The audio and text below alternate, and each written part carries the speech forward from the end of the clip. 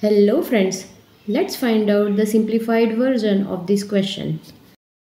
So let's start. So our question is square root of 17 square minus 15 square over square root of 72 times square root of 18. This is an identical form of a square minus b square, which can be written as a plus b times a minus b. So we can write it like 17 minus 15 times 17 plus 15 over square root of 72 times square root of 18.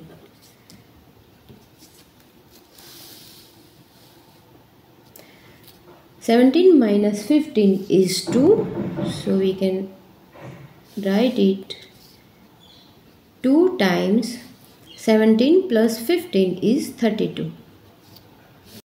And here 72 can be written as square root of 36 times 2. And 18 can be written as 9 times 2.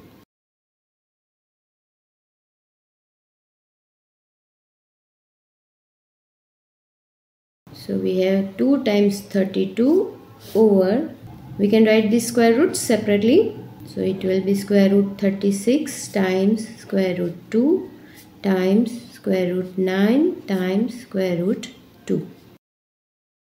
Now in the next step, 2 times 32 over square root 36 is 6 times square root 9 is 3 times square root 2. Now we have square root 2 times square root 2. So it will be 2 times 32 over 6 times 3 times 2. So these 2 get cancelled out. Now we have square root of 32 over 18. 6 times 3 is 18. Now 16 2s are 32 and 9 2s are 8. So we have square root of 16 over 9. So we can write it like square root 16 over square root 9.